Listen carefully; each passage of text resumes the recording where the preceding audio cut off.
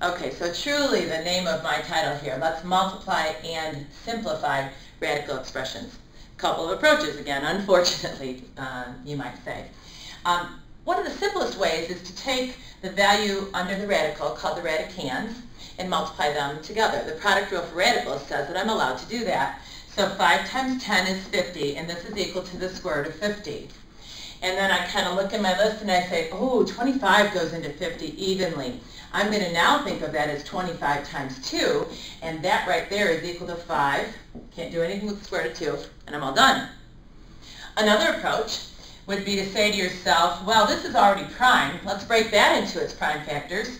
And so let's bring the square root of 5 down, and 10 is 5 times 2. And then you can say, well, I have the square root of 5 times the square root of 5, which is just 5. I have 2 of those factors under the radical. So that's just equal to 5, and then the square root of 2 is on its own. So I can either multiply them together and then break them apart, or I can break them apart first. So the other example that I have might lend itself as well. So let's see, let's square root of 15 times the square root of 6. I think I'll go this way. Let's write 15 as 5 times 3. And let's write 6 as 3 times 2. So you've got those products broken into their prime factors. And we have learned that a pair of those can come out from underneath the radical, because the square root of 3 times the square root of 3 is the square root of 9, which is just 3.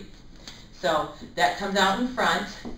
And this 5 times 2 is 10 under the radical. And again, what you are doing is simplifying that radical expression so that later you can add and subtract them. It's really, really important piece. And so let's look at, sometimes it's not all that convenient to break them into their prime factors. Here's an example. I could, in this case, just multiply 3 times 12 and get 36. And x times y is x times y. And say, oh, geez, the square root of 36 is 6. So if you see that coming about, don't bother with breaking that into 2 times 2 times 3. Just bring those across and then say, well, the square root of 36 is 6. The x and the y, I cannot take the square root of them. They are not raised to an even exponent, nor is their exponent anything greater than a 2. They're just a 1 here and a 1 here, and I'm all done. But this last one that I have for this multiplying and simplifying,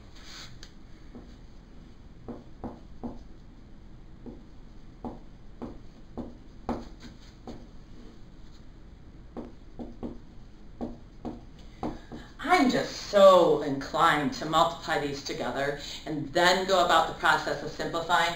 So I'm inclined to do that first. So 15 times 5 is 75. And m to the third times m to the second is m to the fifth. I'm adding the exponents. N to the second times n to the fourth is n to the sixth, because I'm adding their exponents. And now I'm going to break this up into either its prime factors, or I might just go ahead and call 75 25 times 3, because the square root of 25 is 5. This m to the fifth, I'm going to call it m to the fourth times m to the first.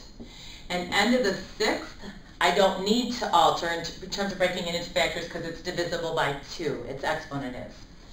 This right here comes out as a 5.